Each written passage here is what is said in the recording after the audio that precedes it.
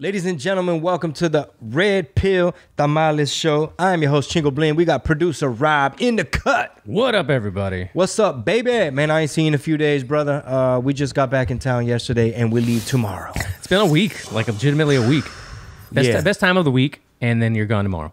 Yeah, man. But we'll see you in San Antonio. Yes, I will be there. Rob will be attending the shows. For all the people that are like, where's producer Rob? I'll be like, he's over there. Yeah, just Saturday, so if you want to say what's up, I'll be there Saturday night. Okay. Late show. And I'm going to do my best not to have you, like, helping us out too much. Like, hey, Rob, I need you to man this camera because I want to film my set. I'll be there, yeah. Let me know. We'll see.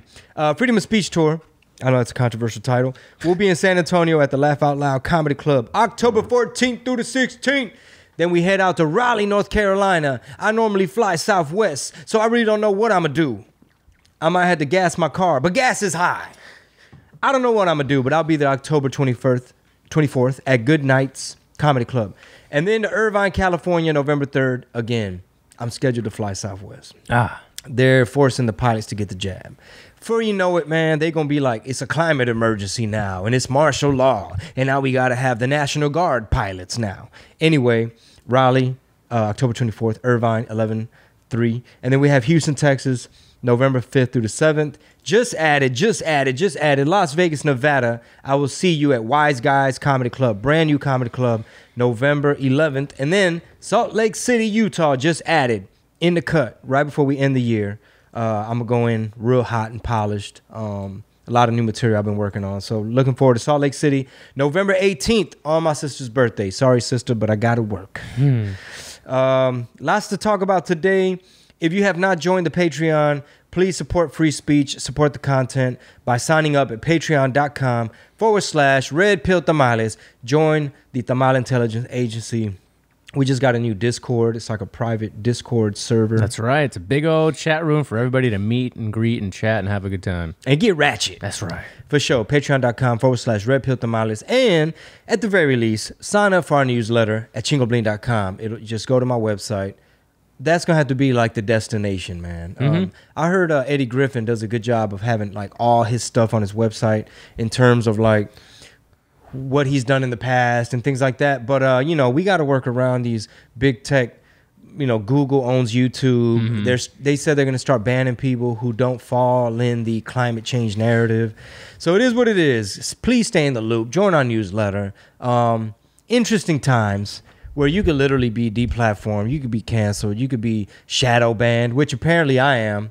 That's what it looked like to me on Instagram and Facebook. Yeah, it's been weird the last couple of, probably maybe a month now, like a couple of weeks, maybe a month, where Chingo will post something and it doesn't even get the type of reaction that the post on the What Did He Said page, which is the basically the Red Pill Tamales page, gets.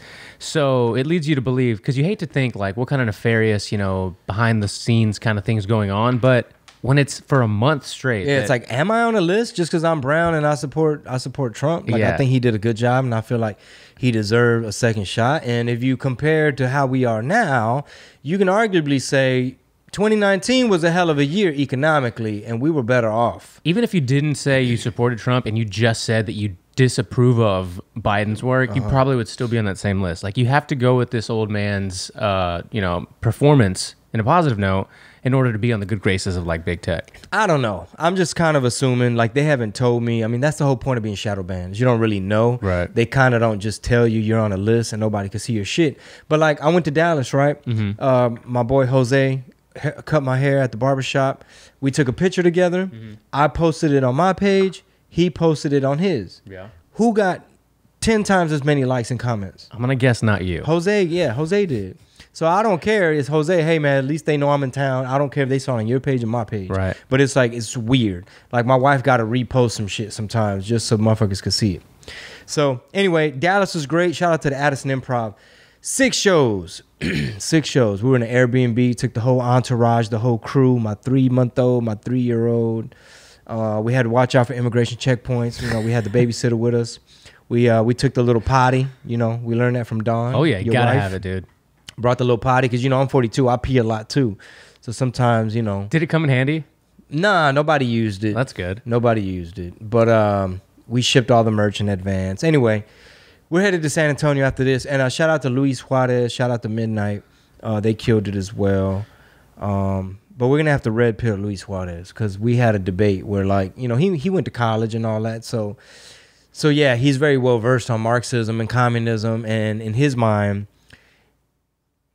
bro, Is that the way to go? Bro, it was like, okay, we need to finish this talk later. Like, I need to give you my cliff notes. Like, brother, communism is not where it's at. Like, you know. I love both those guys, but he really thinks that that's the better approach. You know, when you go to college and they teach you about predatory lending and capitalism and America's aggressive capitalism, and they try to paint capitalism as bad, and then communism is like they cover for it. It's like, whoa, is Venezuela communist? Like, is Cuba? Because I was like, is Venezuela communist to you? Well, he's like, well, you know, I'm not 100% sure. There's different variables. Is Cuba communist to you? Well, you know, I don't know if it's been done, you know, in the way that.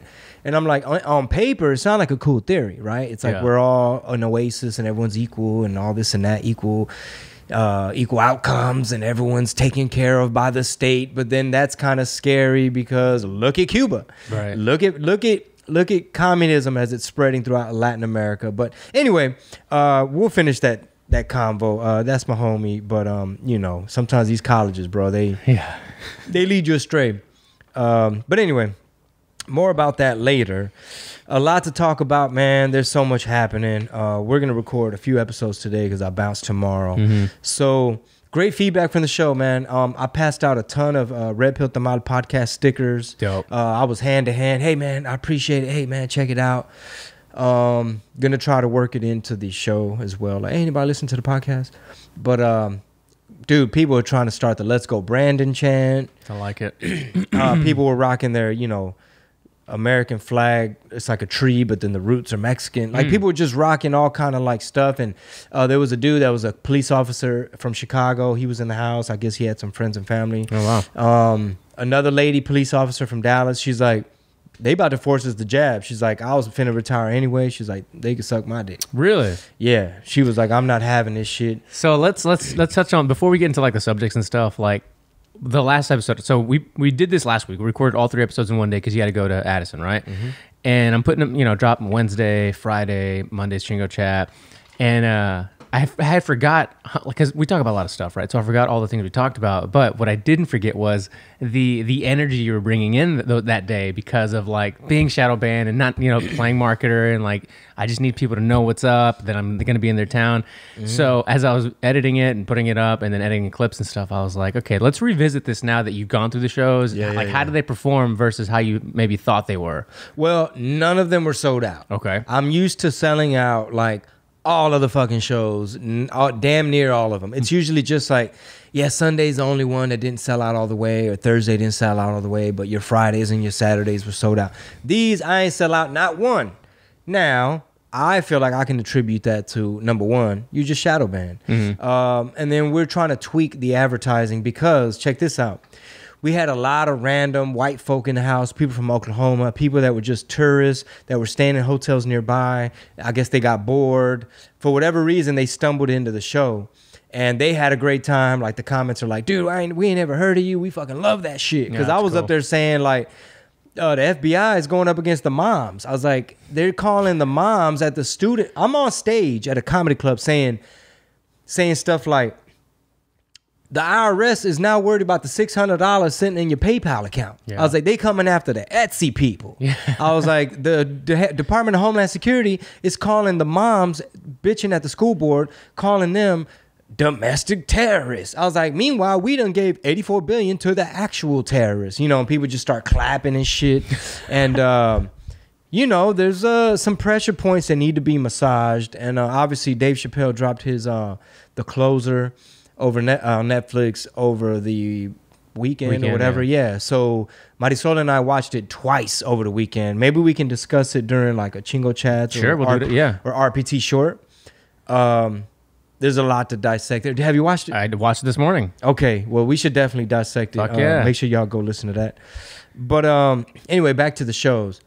Can't complain too much, you know, because the Friday and the Saturday shows, they were like damn near sold out. It was just like a little back area that wasn't fully occupied. But you know, but the crowds were great. The energy was great, especially the Friday, Saturday shows where it's just more bodies, more laughs, more people. Great time, man. You know, working on the set always. That's what comedians, that's what we do. We always editing, polishing, rearranging, tightening up, making sure you're not missing none of the ideas and you're working on it. So it's always a work in progress. But yeah, man, thankfully, we were able to run ads. Rob is in charge of running ads. He's doing a great job. He's having to use Mighty Soul's account. He's having to use my wife's Facebook account to run commercials for my shows because for whatever reason, I'm not allowed. Dude, for whatever reason. And this isn't... so, and maybe people that run an Etsy shop, funny you say that, or any kind of business that tries to run ads on Facebook, they've probably run across this issue where it just gets disabled. This is from people that are like... that spend hundreds of millions of dollars on Facebook to people that are just running an Etsy shop, running ads. For whatever reason, something will trigger your ads account to be completely disabled. So from day one, this is 10 years ago, the email list, like I always say, was always the thing that you focused on first because you could get that social media slap immediately from Google SEO or from Google in general or from Facebook, Instagram, where it's just gone. And all of that data that you gathered from your ads account, just gone. Odds are we probably won't even get this ads account back, but we're still trying to, you know, fight the decision to have it disabled. Like, what for? There's no reason. There's absolutely no reason. So we're doing what we can with what we got. Yeah, and that's why we're having to post videos on Rumble as well. So that's like more work. However, YouTube, man, you know, it's harder and harder to color within the lines and play in their sandbox. That's a really good way to put it. Yeah, shout out to rumble.com. A project, we may be doing another show. We're going to figure that out on Rockfin. Trying to diversify here. And I'm on Getter, Gettr. I'm having to get on Getter because, you know, it's like the Twitter killer. Yeah. That's what they're calling it. That's what they're calling it. Yeah. I'm excited. I'm like, oh my God, I hit over 125 followers. It's like, I'm literally starting from scratch. But guess what? That's what the fuck you got to do. Yeah, the YouTube channel has just hit over 15,000, the CBTV, so go subscribe to that if you haven't for whatever reason. And then just go to chingobling.com. That's where everything's going to be at going forward, right? Like you just said, Eddie Griffin, you said, makes a good... Yeah. I'm going to go check his website out. So the idea I haven't even seen it, but my boy Javi was telling me. But obviously like Tim Pool and people that are like trying to work around... Yeah, getting everybody... you know, not off of big tech, but in a sense off of big tech into your website. So there's some new updates for the platform they use for the website that actually allows you to, it caters to members areas. So, which is great, which is I was trying to figure out how to move just a plain Jane website to somewhere that can host an actual members area like Patreon basically is. Who lets you have a members area? The platform that we use for the website. They just launched a bunch of updates, so I could actually now build out a members area. Just go to chingobling.com. The paywall would be on the website, but we got to figure it all out. Interesting. Yeah. I like Patreon for the podcast because you have that private RSS feed, so I don't think the podcast will ever go anywhere, but as far as all the other content, you'll have a members area in the future on chingobling.com. Yeah, we're having to do that, y'all, because I don't want to be like, hey, man, the writing is on the wall. Like, these shows ain't all sold out. Like, you're being baller blocked. You have hurdles. But I will say this, and I hinted towards it earlier. We saw some new faces. We saw some people with Oklahoma hats and stuff. So, and everybody was laughing. I don't give a damn what color skin you were. I mean, it was all kind of different colors in there. Asian people, black people, white people. And, of course, a whole bunch of patriots and Latinos that, like, are down and understand what the fuck is going on. So basically, it's almost like I need to branch out or recruit or cross over or target, like with our ads, like target some different people. That's not just like, oh, you're a Latino comedian. It's more like, hey man, you're a funny dude. For example, one couple told me, it was a Hispanic dude and an Asian lady. They said, hey man, we got property in East Tennessee. Your message and what you talk about, he said, you had the bit about the guns and liberty and all this stuff. He's like, they would love that in East Tennessee. You know, Smoky Mountains, like out there. And I was like, fuck yeah, dude. I was like, and I'm thinking to myself, maybe I need to feature and open up for somebody else that has like a different fan base than mine so that people could be like, hey, I like what this kid's talking about. He's funny, but he's talking about some real shit. You know. Very cool. So we shall see. You know, this is season 8, episode 96. We're creeping up on 100. And hopefully by the time we're in year 2, year 3, year 4, people, especially my people, are going to be like, nah, yeah, for sure. We know where his YouTube is. Yeah. We know what the Patreon is. Like, we listen to podcasts now. Yeah. And that's just get caught up to date. we're going to get to the subjects, everybody. Don't worry. And if you aren't a patron, on Friday's episode, we're going to have a lot of the things we don't get to. And we have questions from the TIA that people submitted this morning. There's tons of questions. So we're going to have a lot to talk about. I really did kind of want to keep this one a little bit more casual just because last week we talked about a lot of stuff that wasn't necessarily like political or anything. It was just like life shit, like what's going on. Everybody right now is going through their own shit, whether you're a pilot, whether you're, an EMT, a nurse, a teacher, military, whether you're working at a distribution plant that's trying to get shit out the door. Like everyone's going through their own stuff. And just because you're an entertainer and selling tickets is your thing doesn't mean that it's not something that people gloss over. Like they get that they want to go see live entertainment. And if you can't get the word out, they're not seeing it. And if I can't hop on a plane to get there, and if gas is too high, yeah. And if now, who's going to be the pilots now? FEMA? National Guard? Can they do that? Southwest is a private company, but what happens when the federal government is mandating federal contractors that they got to be jabbed and these pilots don't want to? Well, the way that New York's getting the National Guard, which are like medically trained, I'm sure they could probably get National Guard that are, because a lot of pilots are former military, like they've flown things before. So force them to work for a private company like Southwest? I mean, aren't most hospitals private companies? I don't know. I'm just speculating. I guess they could, but somebody answer that and let us know on the Patreon. Or in the Discord. Now we can say that. Yeah. People jumped in real quick. As soon as they got up, I have it all automated. So if you're already... we made a post last night. We'll get to this, I swear. But if you aren't familiar with it, there's a post with a very thorough way to get on Discord and learn about it. And then once you're in there, the Patreon bot will automatically put you in. This sounds weird, but it'll put you in your channel based on what tier you're in. So we have a general, we have a Chingo chats, and a captain's room. And if you're in those tiers, you have the keys to those rooms to go in there. And some people were automatically, I guess, already had Discord, and I was getting notifications like like join the general chat, join the room. So it's exciting, it's cool, and I'm gonna teach you all about it later. Yes, please do. So anyway, here's what we're talking about today. Joseph Raheem Breezy polls are showing that his fucking approval ratings are plummeting. Like, we're gonna get into it and talk about like ever in the history of history has there ever been a presidential candidate anywhere ever in history who plummeted like this? Anyway, I'm starting to think he didn't really have Obama type numbers, right? Wink, wink. Hey, I don't know if I'm allowed to talk about that. Also, Columbus Day wedding. I think it has to do with the Bidens as well. Oh yeah, I got deep into that for no reason. Just to be messy. Yep. Also, former Houston Police Department chief. I'm sorry. Former HPD chief. He got fired out of Miami because they moved him out there. I wonder.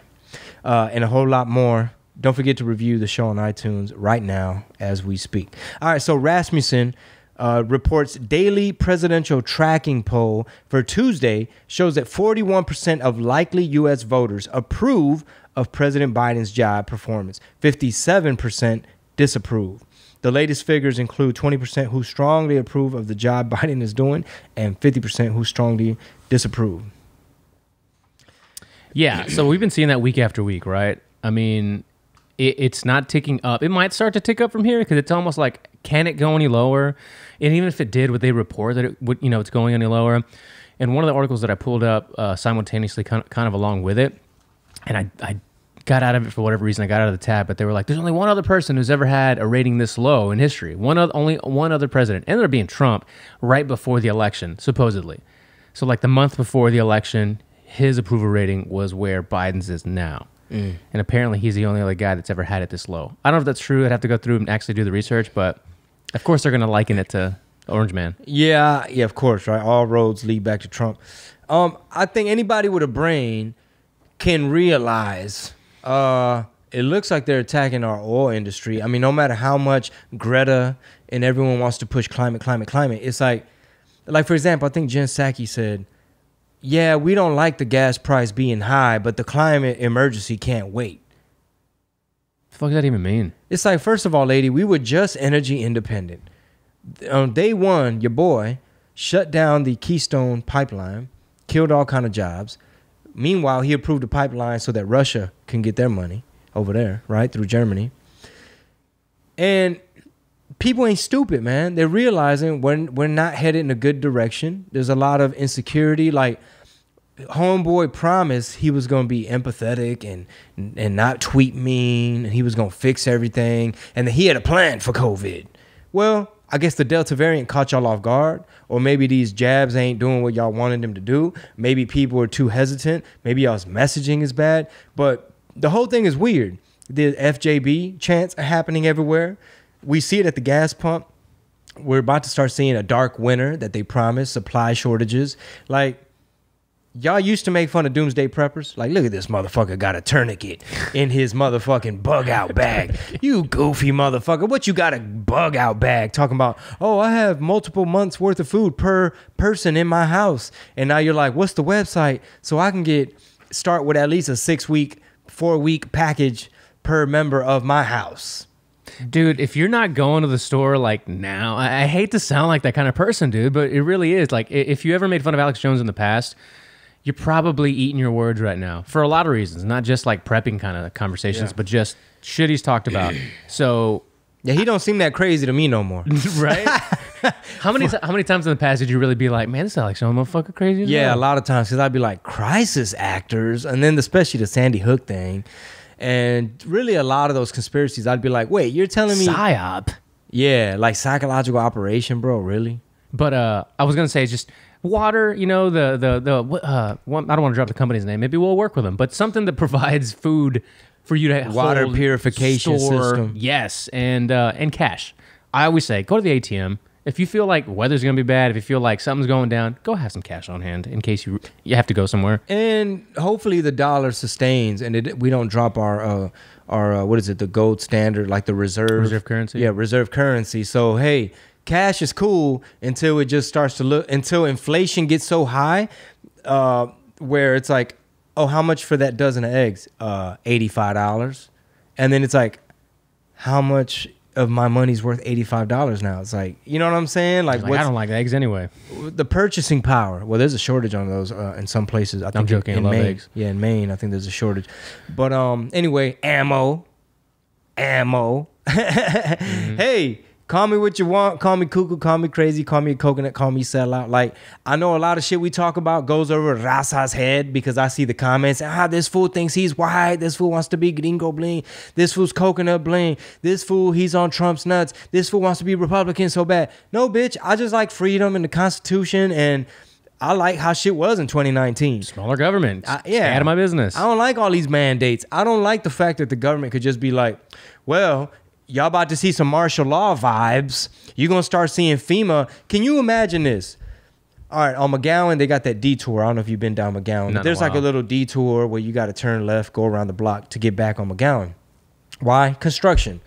But can you picture a green military Humvee now and a dude standing there with a rifle and he's directing traffic now because somebody didn't want the jab. And you're seeing it from like, they're attacking our infrastructure. Like you see a shortage on truck drivers, a labor shortage. That is not good for your economy. We have a labor shortage. So all of Breezy's economic policies are exasperating these things that are happening. You see all these shipping containers can't undock. All of our supply chain is dependent on China. Hit the button. It comes from China. Our supply chain has been a little bit too dependent on China. So now we're seeing hiccups. Now we're seeing delays. Now that fact is being weaponized against us, right? So, hey, it's going to be a dark winter like Joseph Breezy had promised. Do you think that you think the fog's kind of clearing for a lot of people? And I know we're talking about things that makes it sound that way, but if we're talking like on a national scale, if we take these polls for what they say as factual as they could possibly be, do you think the fog is lifted for a majority of America where they're like, man, we fucked up? Well, I feel like he didn't really have all that support to begin with. You know what I'm saying? Yeah. I know I'm not allowed to be like, allegedly 81 million, whatever, but the independents, if you look at the poll numbers on independents, they've already were like, if anything, they were kind of on the fence. He lost them. I don't know how many Democrats actually were like, yeah, gung-ho about this dude because they were anti-Trump or whatever. But how many of those people has he lost? I know some of my lefty comedian friends, a little bit have been like, yeah, man, he promised us he was going to pay off student loans. He ain't do that. That was kind of a carrot on a stick for me, and I'm seeing that he didn't even do that. And, of course, the media is going to spin and deflect and try to, but every once in a while you have a Jake Tapper at CNN that's like, these numbers are not good. Like the job report. What do you say? Brutal? I think you Yeah, they're brutal. Oh, these poll numbers are brutal. Yeah. Hey, asshole, y'all covered for him. This whole cabal, like y'all covered for him. It's like the laptop story. Y'all ran all the hoaxes. Everything from the fine people hoax when supposedly Trump called Nazis fine people, the drink bleach hoax, the makes fun of disabled people hoax. I mean, on and on and on and on. All of Trump's crises were media manufactured. But now, here's what I worry about. I'll be telling Marisol, I was like, look, they going after the nurses, the cops, the military, and the pilots. When the National Guard had to sleep in the parking garage, I think it was January, what was that? It was around the election. Yeah, it was like January 20th or something. Was it after January 6th or when they were recounting votes? Yeah, it was after inauguration. Something weird, right? Mm-hmm. That weird inauguration they had.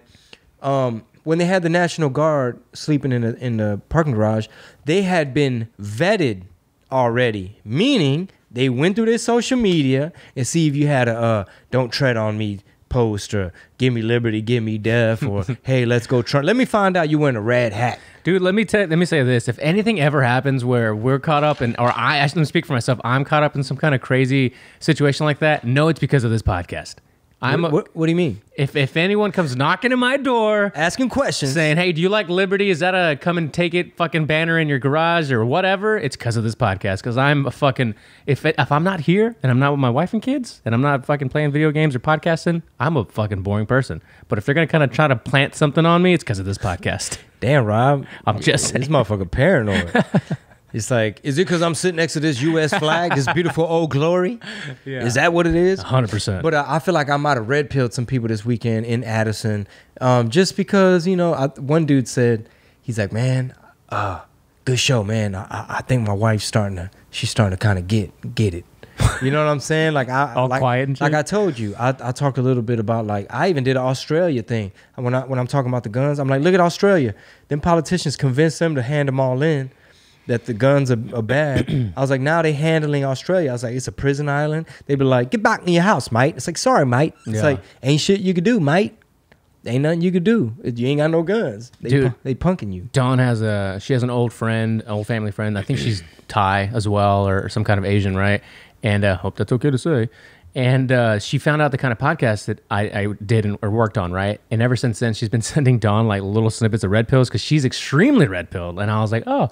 And now, because I don't ever put those kind of topics on the table unless you bring stuff up, but she'll bring things up that are like, I was like, oh yeah, we talked about it on the podcast. Like, oh yeah, we mentioned it on the show. So not that Dawn's ever been like a lefty Larry at all, but she's instead, it's more so that like people that are completely unaware are becoming aware and being like, oh, interesting. Okay, I didn't know that. So it opens up the discussion. And again, it depends a lot on like who's assigning you an opinion, who's breaking stuff down, like what are your sources, right? Like whether it's where do you get your info about communism versus capitalism? Where are you getting that info from? You know what I'm saying? Or where do you work in and what are you seeing all of a sudden happen and why is it happening? Like now I'll say that she works in a certain industry that's having a huge impact on distribution and their lead times for clients are going from 4 weeks to 12 weeks now. For the client getting their goods? It's wood goods. Oh. Yeah. What's up with that? What is it? Truck drivers? Is it Dude, it's a combination of everything. It's supply chain? It's a combination of people not being able to find drivers, not being able to find, if they're independents, and they're having to pay for their own stuff, you got to think of fuel costs. You got to think of just a lot of the things that go to getting the material, having it processed and made into whatever you want, and getting it from where you made it to where it has to be, right? It's just a fucking, again, it sounds boring, but it's a supply chain, and you have to take into account every variable in that supply chain. Well, we took it for granted. And look, hypothetically speaking, if you wanted to hurt America, cripple America, attack America, you might want to somehow disrupt supply chains, make it to where you're in charge of controlling when you gonna get the goods. Right. You know what I'm saying? Let's just say pretend I want to control the South China Sea where 75% of all maritime trade goes through. You know what I'm saying? And you don't like America? Like, basically, if you don't like America, this is some of the stuff you might want to do. Make their gas high, make their dollar weak, make people dependent on the government, like not want to go to work. Inflation. Maybe get them in more debt, maybe print more trillions, more like government spending, government programs. You may want to maybe start having mandates for the nurses, doctors, and pilots and so on, to teachers. Maybe you make their youth really pansy-like and dork fucking sensitive kids. Yeah, I'm talking to all you fucking kids. Little soy boys. Fucking suck. Testosterone ain't even existent. What's going on? So of course you'll attack them culturally. You'll confuse them with the fog of war. Like if you wanted to hurt America, it would look like this. You would maybe leave $84 billion in the hands of terrorists who don't like America. Perhaps. You couldn't write a movie the way the last 18 months have unfolded. I mean, if you wanted to hurt America, it would literally look damn near just like this. Like if we literally sat here, like we sat here, we're like, all right, we're gonna plan on a movie, right? All right, what's the plot? You know, we start talking about it, and we just write out what's happened in real life the last 18 months. Be like, that's so unbelievable. No one's gonna watch that. That sounds dumb. Yeah, it'd be like, exactly. If you pitched that movie in, I don't know, 2018, 2019, be like, yeah, this is gonna be like a pandemic, and then they're gonna, you know, people gonna be divided, and then a lot of propaganda and disinformation. And the most popular president in history loses by, you know, a landslide. As he gained more new voters, it'd be like everything from like, there'd be some allegations about the mail-in ballot stuff, and censorship goes up, supply chains are fragile, people are insecure about what the dollar's doing. People think freedom of speech is bad. Yeah, like freedom sounds like it'd be under attack. They'd be like, so you mean every institution is just flipped on its head? Yeah. We can't make that. That'll never happen. It'd be like, that's not even believable. Right. Our supply chains are great. Why would we have shortages in the #1 country in the world? Who thought we would have been here in October 20? This got to be a clip. Who thought we would have been here? October 2021. Supply chain hiccups, shortages on the shelves, dark winter, gas is high, job reports low, inflation is up, growth is slow, stagflation. This is how I wanted to start the show. Welcome to day 576 of 15 days to slow the spread. Goofy. Day 576 since 15 days to slow the spread. I mean, arguably, we're not like locked down the way. No, we've got it pretty good in comparison, but if we're talking about these things for other people around the country that don't have it this good, because we know plenty of them in different parts of the coasts, for example. Yeah, like New York City, you got to show your paperwork. Está cabrón. Yeah, imagine being that client who's, you know, having to prepare for jobs, right? Need your material or whatever, and there's a 12-week lead time. It's October. You won't get your shit till January, February. What does that do for industries? I don't know, but it can't be good. Ridiculous. Can you imagine if you start seeing FEMA and National Guard being the bus drivers? Oh, they're already doing that in some states. I think Massachusetts, there was a bus driver shortage. They had to use National Guard to drive the kids. Can you imagine you start seeing Red Cross, FEMA, well, maybe not Red Cross. You start seeing FEMA, damn near like United Nations, but you start seeing FEMA and National Guard every motherfucking where. And here's the real threat. Can you imagine if they start saying, oh, it's a climate emergency now. No, we state of emergency. You ain't see the, and they'll give you some funny data. Like, look, the air quality right now, look at these numbers. The same way they did with the pandemic cases and this and that. They'll be like, nah, look, pollution, and we're basing it off this study. And if you go against it, you finna get fact checked and deplatformed, and you better stay in your house, and you gotta have this app now because it's gonna read your carbon emission footprint, and you can't leave your house. You got a QR code everywhere. And it's so easy for them to be like, state of emergency, the new emergency now. Okay, we're not worried about COVID no more. Now it's climate. It's going to be martial law vibes. Stay in your motherfucking house. Have you heard of the book, How to Lie with Statistics? I haven't read it, but I heard of it. We should get it and read it because I don't think it's a very long book, and then just kind of go through it on the podcast. Yeah, because people don't understand statistics. Right, and Bill Gates is famous for saying to read that book. And if you read it, and I've seen people that kind of reviewed it and gone through it, you can take out a lot of the things in that book and just connect the dots to things that are being said and tossed around right now. Yeah, like Biden hopped on TV, Joseph Rahim Breezy hopped on TV, Brandon hopped on TV and said, Oh, yeah, you're hearing about people getting fired. You know, you're hearing about the nurses and stuff getting fired. But look at the big story. The big story is now we have a larger percentage of people vaccinated. Bitch, because you fired the unvaccinated. So what does that do? It makes your percentage of vaccinated higher, you big dummy. You using statistics to twist shit up. And if you a fucking normie and you ain't pay attention in 3rd grade, you might be sitting at home like, oh, that does sound good. Brandon's doing a good job. You big dumb bitch. All right, what's up with this Columbus Day wedding? All right, so I think Columbus Day is another one we should do it like a separate podcast on too, just because, you know, Columbus has definitely a dark past. You know, he wasn't the best guy, but it is Columbus Day nonetheless, and he discovered America, allegedly, right? Mm-hmm. No, but he took the day off. Joe Breezy, your boy, said, I'm going to take some, rest and relaxation time in Delaware. Okay. Wow, everything's going to shit. All right, go on. Yeah, and he stopped by, I guess on the way back, to his nephew's wedding. His nephew's name, I think, is pronounced Cuff. It's Cuffe. I don't know. Okay. Might as well should be Cuck once you see him. Okay. But if the internet loads here. He married Megan O'Toole King, the White House said. King is a former reality TV star who appeared on The Real Housewives of Orange County. She sure did. Megan O'Toole King was married to a former pro Major League Baseball player, has 3 kids. Her ex-husband is now dating a former threesome partner of theirs named Courtney O'Connor. So basically, Biden's nephew married a chick who used to be in a threesome situation with a ball player. Okay. That's her. All right. She's had 3 kids, too. Yeah, 3 kids. 3 kids. Mm-hmm. Shout out to her genetics. She got a big old diamond ring on the finger. That's from that ball player. Know what I'm talking about? No, I'm talking about MLB plays. And she was on The Real Housewives of Orange County. So what did he do anything embarrassing or weird at this wedding? No, not that I could find, because once I saw her, I was like, oh, who's this? And I'm like, okay. And then who's that guy? And he was a former center fielder for a bunch of MLB teams. And then I found the story that he, cheated, had some kind of affair with somebody, and then hooked up with somebody else, got together with somebody who was once their threesome partner. And it was just like a really weird, spicy story. Nice. Yeah, and he's like, I'm going to go marry my ex threesome partner.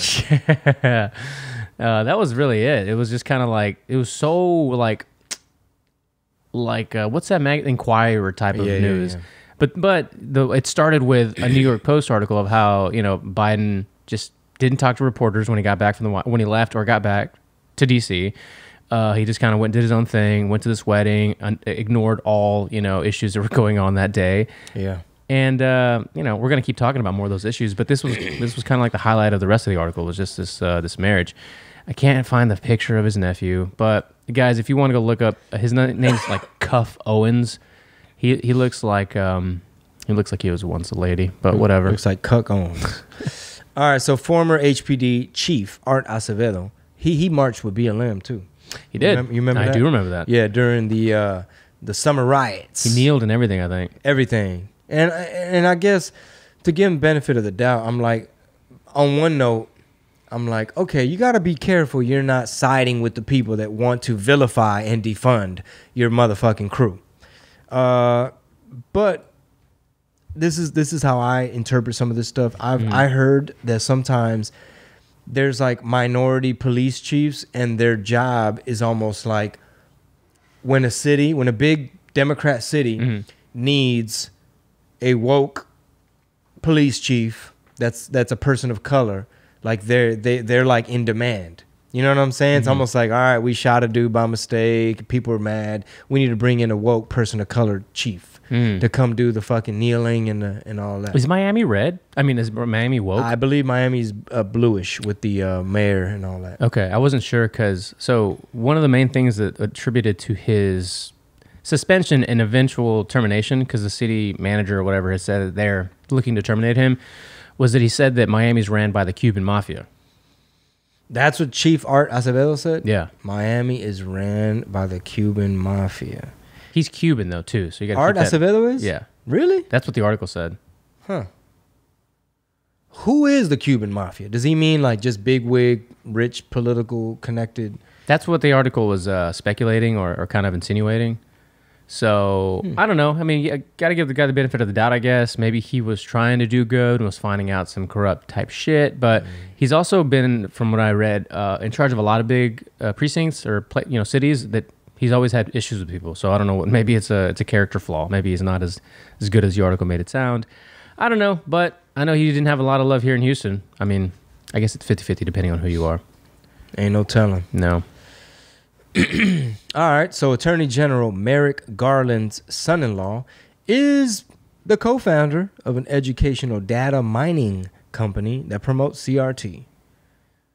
So the same guy, the Attorney General Garland, the same guy that's sicking the FBI and stuff on the moms that are complaining at the student board, whatever, the school board, at the school board, saying, hey, we don't like all this weird freaky shit that's in some of these books, some of this weird sexual stuff, y'all forcing this pronoun stuff and this critical race theory stuff, and y'all not even focusing on reading and science and math, which is going to help these kids get a good job so that we can compete as a country. Instead, you trying to make them all woke, little commie, neo-Marxist weirdos. Yes, that's him. You nailed it.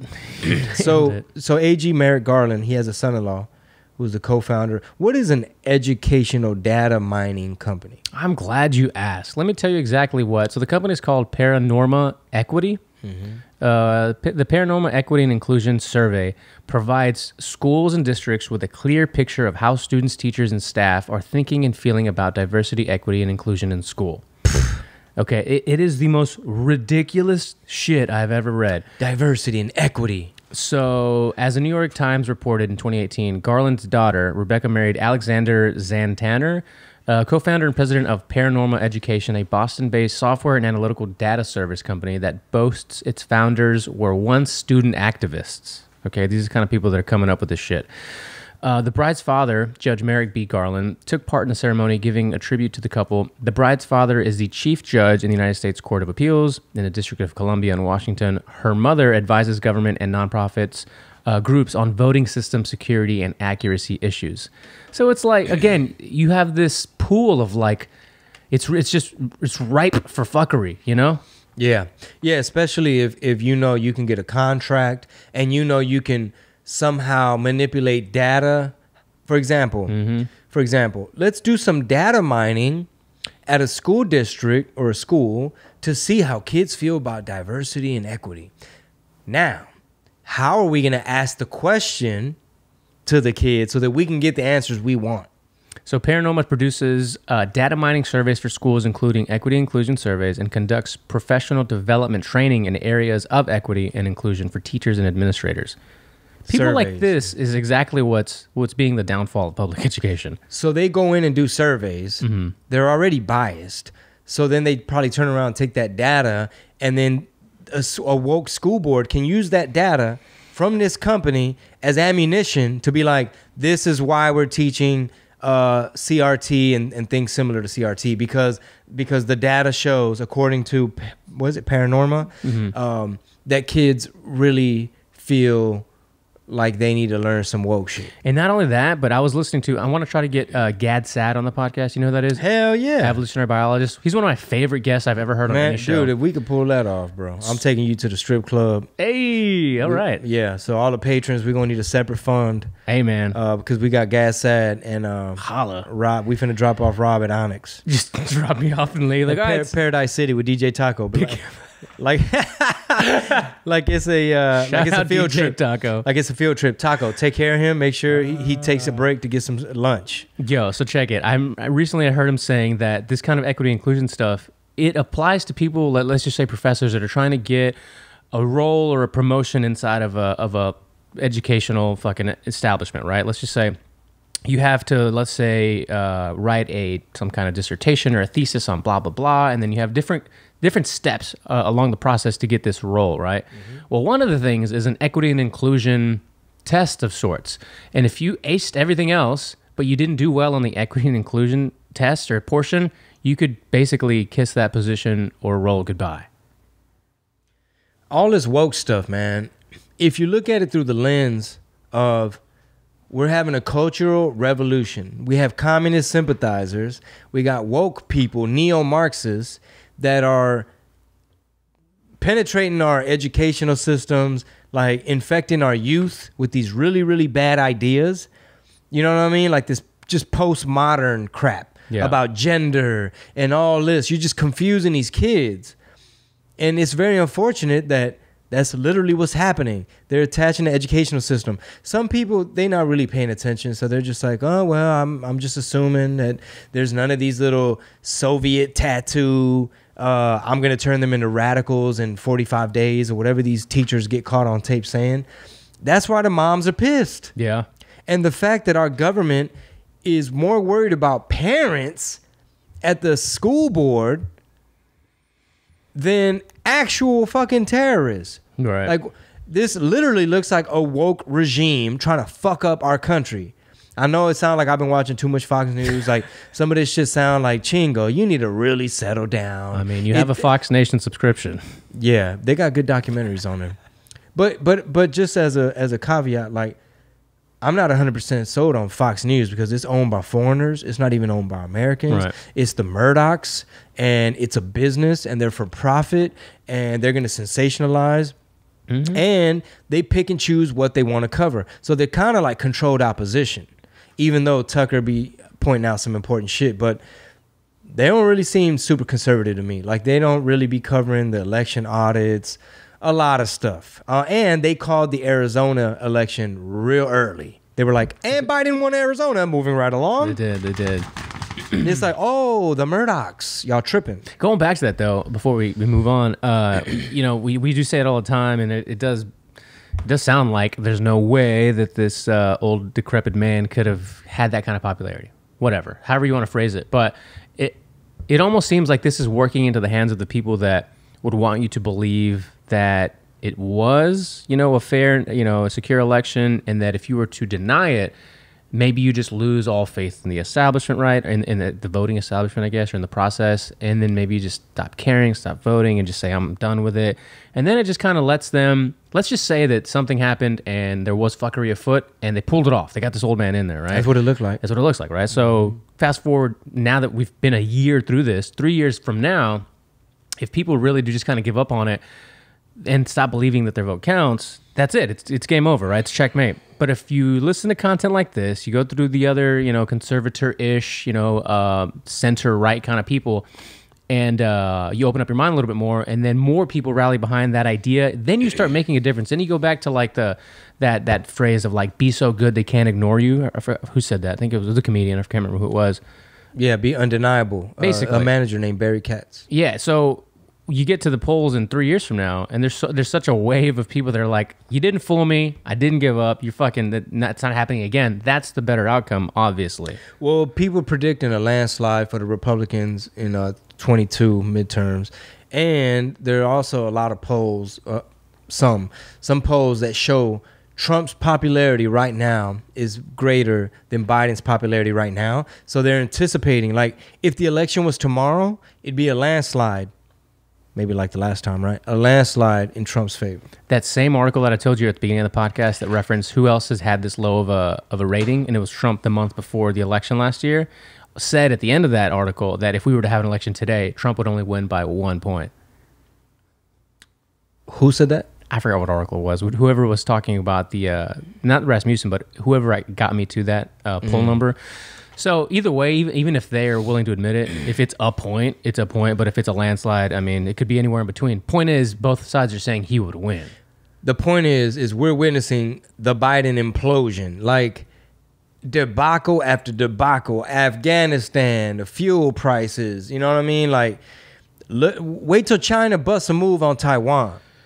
Wait till China busts a move on Taiwan. And we say stuff, though, like these are landslides for the Republicans. This isn't to say that those people are going to do anything better, right? But the idea would be maybe that the country shifted into a place of stability at the very least, right? Not this chaos that we're in. So it would be up to us and people that are like, yeah, all right, we voted that nonsense out. You're back in. Show us what you're doing for us and what you're going to do, and just hold these people feet to the fire. Whether it's Bobart or Marjorie Taylor Greene or Dan Crenshaw or whoever these congressmen and officials are, what are you going to do now? I think too many people are paying attention now to just kind of skim through. I think for decades now, people have just been skimming through like, oh, the 113th Congress, the 114th Congress, and people keep coming in and out, and nothing happens. But now because of this pandemic, That's not going to fly anymore. Well, it's because you got you got rhinos. Sure. You got these fake ass Republicans. You got the Uniparty. The rich, the super mega rich, they got to pay their fair share. You know why? Because the big donor class are all Democrat. These are all blue people, the ones that are backing up the Clintons and, I mean, look at Mark Zuckerberg. How many millions of dollars did he put into those election boxes? You know what I mean? Like, yeah, let's tax the rich, AOC. Let's tax them because most of them are Democrat. And, the Uniparty and these rhino Republicans, they got to go. Mitch McConnell got to go. How did he cave to these this debt ceiling thing? You know what I mean? Like, they trying to spend us into oblivion on purpose, and they trying to like deflect from all the dumb fuck shit they got going on, for all these debacles, Afghanistan and all this. They trying to deflect by passing this stimulus and infrastructure and all this bull crap. All right, so the New York Times ran a correction. I guess they put some statistics about children being hospitalized, and the number was like way blown out of proportion. Yeah, so I think I pulled up a few, and one of them was just Daily Mail. Daily Mail, I feel, is like a good, like it's UK. It's like I probably trust them a little bit more than some of the publications here, but they're lefty, right? Yeah. But the report was 900,000. Remember that? It was 900,000 children have been hospitalized in the U.S. when the true figure is closer to 63,000. Yeah, super off. Trying to scare y'all, dude. Super off, and it comes around the time that they're trying to push towards getting the vax FDA approved for the youngsters, for the little bitty kids. So check this out. I don't want to say names, right? But there was a comedian. All right. In the green room. Okay. Right. There was a couple of comedians in the green room, and Mighty Solar was there, and I'm there. We're in the green room, Addison, and somehow it came up, and this person who shall remain unnamed looked at Mighty Soul and was like, wait, you're not vaccinated? And she's like, no. And then I'm like, shit, me either. And he's like, you're not vaccinated either? Like, super surprised. And then he says, you're not scared to catch COVID? I was so overwhelmed with data, facts, statistics of like, so many things came to mind. I was so shocked.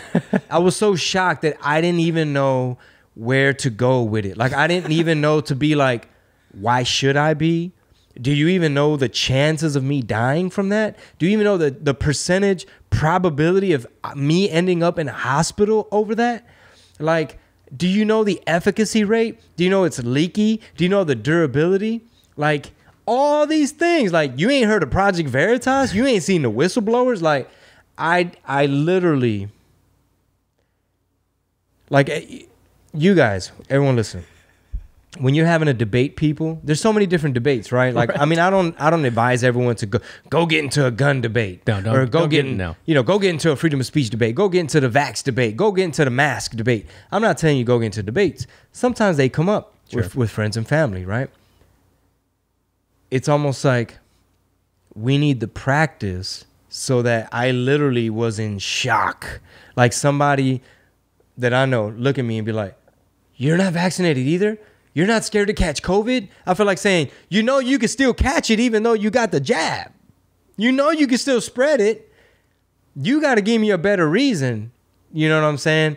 And I was just like, and then my answer was, well, hold on. Let's put a pin on that.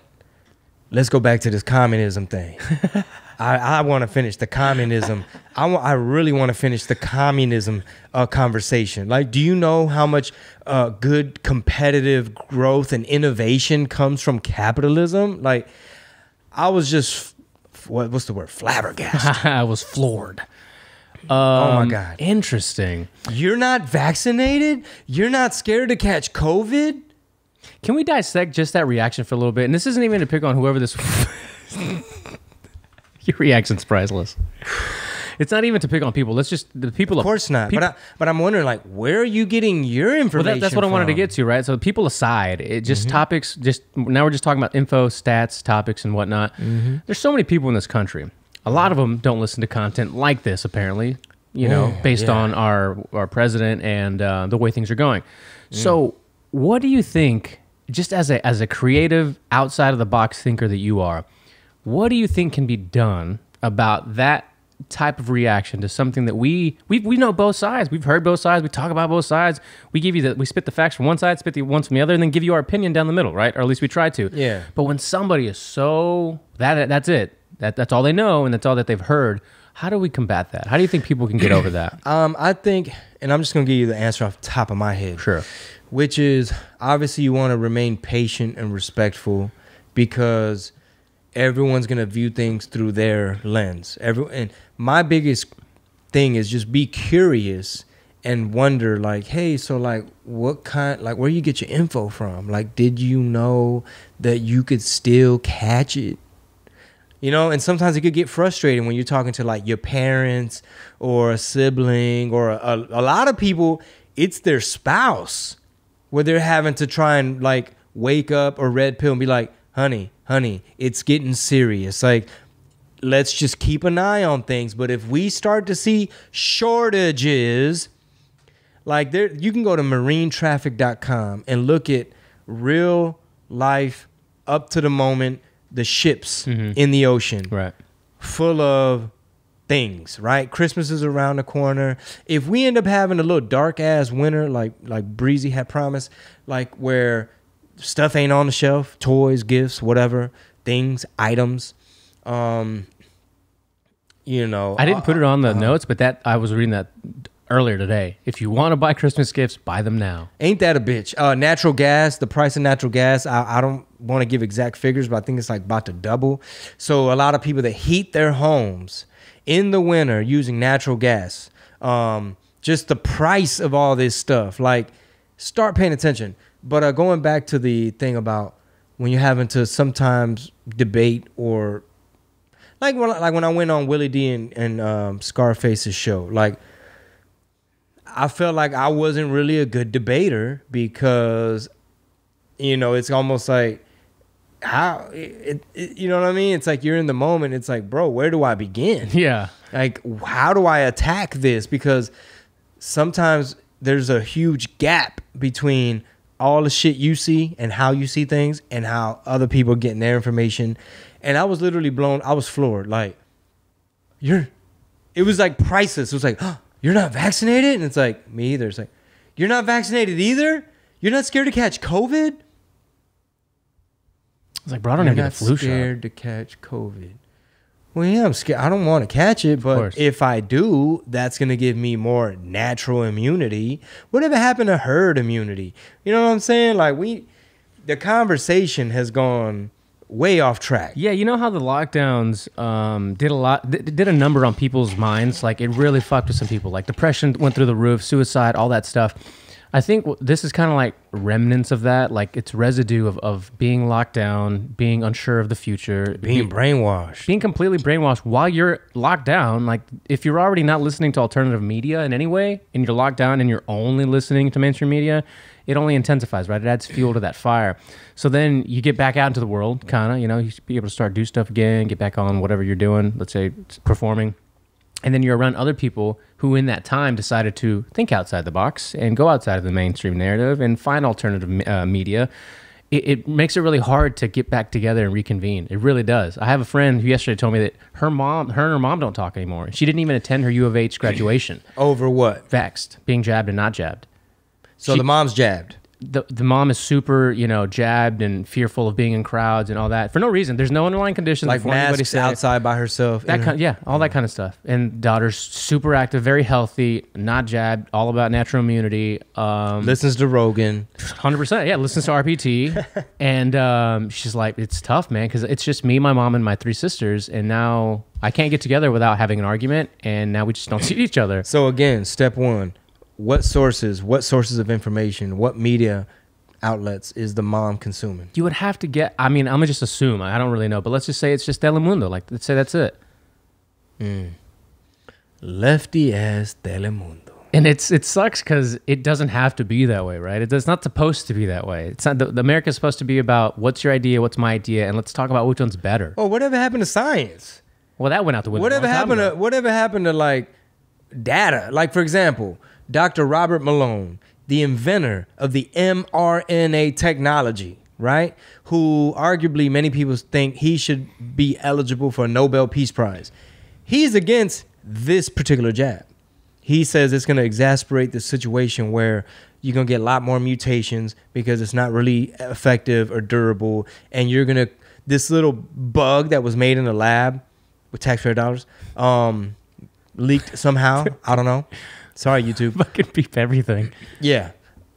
What a fucking pain in the ass. Anyway, it's a smart little bug, and it gets stronger, and y'all might be creating a super bug that might really do some damage and simultaneously make your immune system weaker. I think I remember reading as well, like the cytokine, whatever the effect, reaction. the cytokine whatever, however you say it, reaction. But arguably, we're setting up a situation where all the vax people might cause a situation where we will have a super bug, and that shit will do some damage. Do you have a pen in front of you?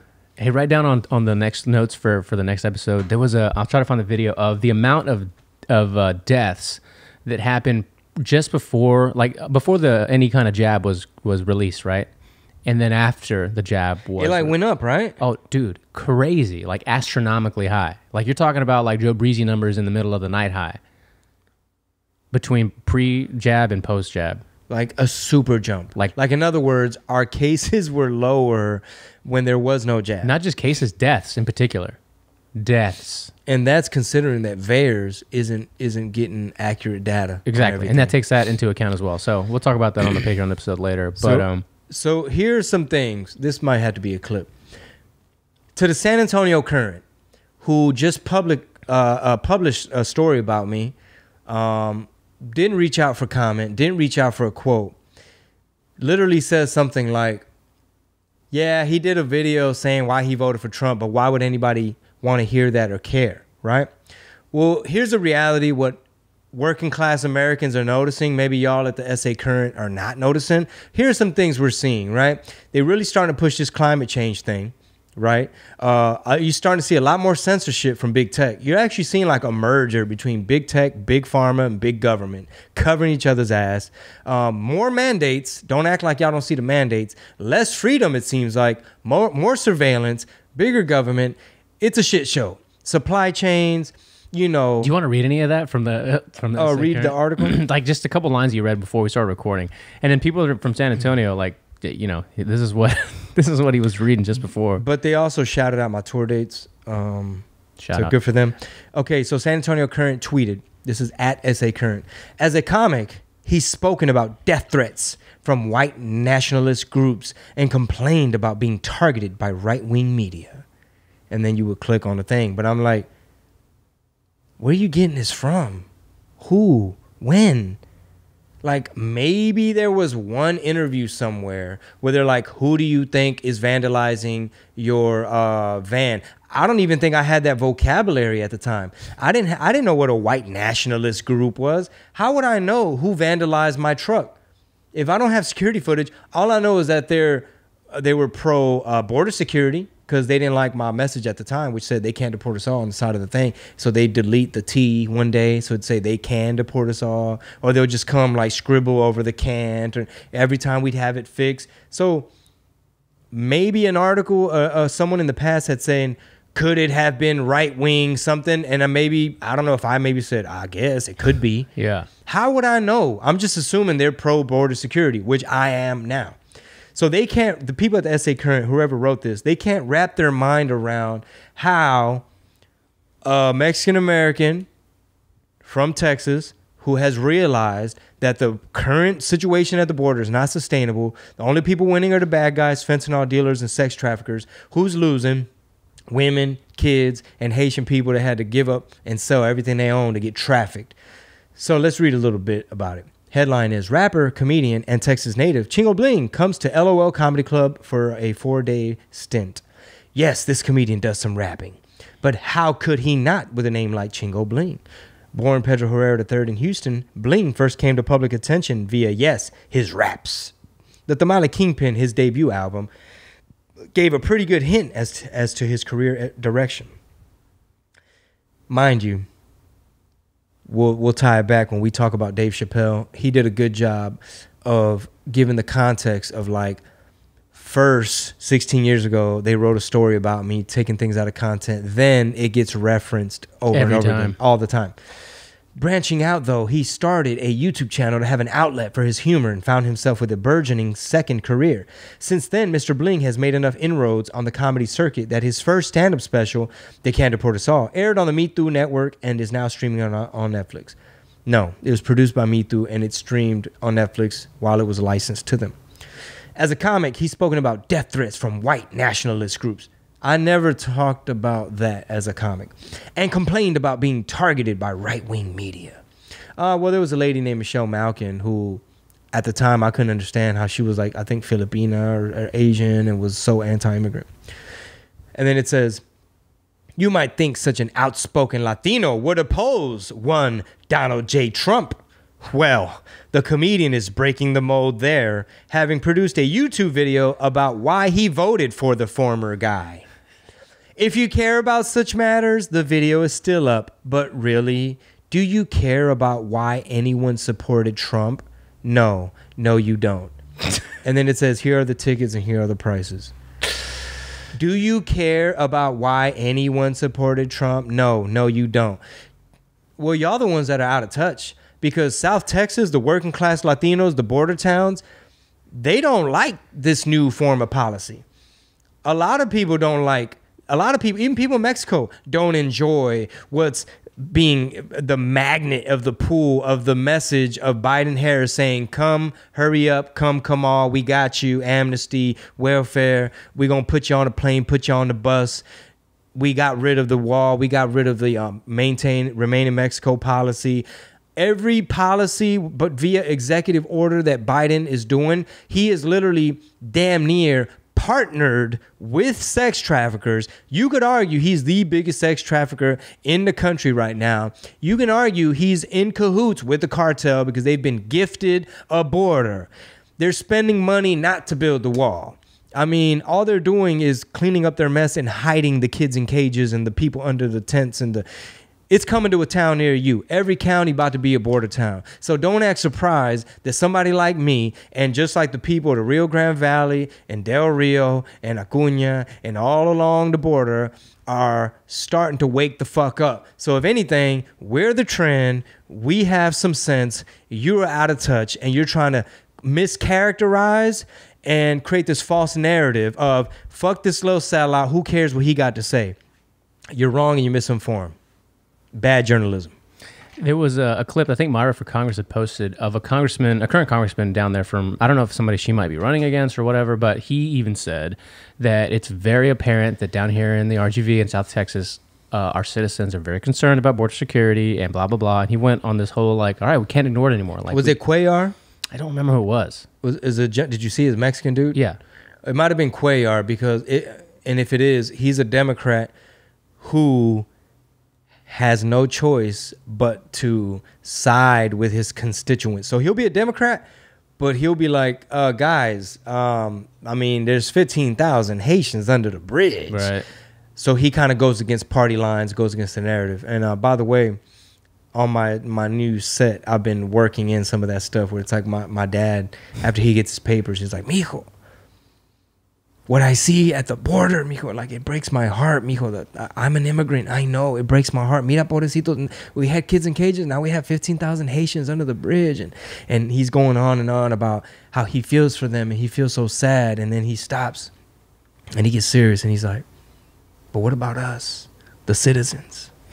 You know what I mean? That's when the punchline, boom. It's like, oh, he about to go in. Like, he's like, you think all the Afghanis are vetted? Anyway, go That's funny. No, man. Yeah. So it's going to be an interesting show for us here in Texas, well, everybody really, but with midterms coming up next year. And I was going to say at the beginning of the podcast, I feel like when you said, year 2, year 3, year 4, this podcast is really going to have a place in the culture of what's going on, similar to, and I've never made this comparison, and I'm not trying to compare the show to anybody else's, but the way that the Chapo Trap House show did when Hillary and Trump were going against each other for that presidential race or whatever, they kind of just boomed, talking about Hillary and Trump. What was their take on those two?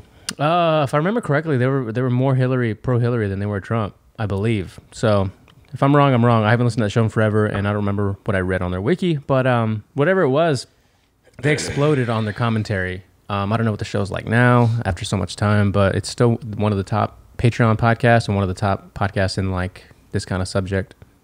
So interesting. I gotta check them out. You're not vaccinated?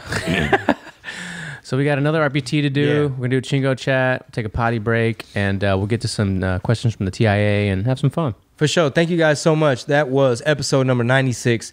Red Pill Tamales, season number 8. Please share the clips. Be a force multiplier. Spread the word. Tell a friend. Make clips of your own. If there's something we said on there or something we addressed or some things we mentioned, if you don't mind, take a little screen grab, post it somewhere, tag us, show your friends and family, people that agree with you, and most importantly, people that maybe don't.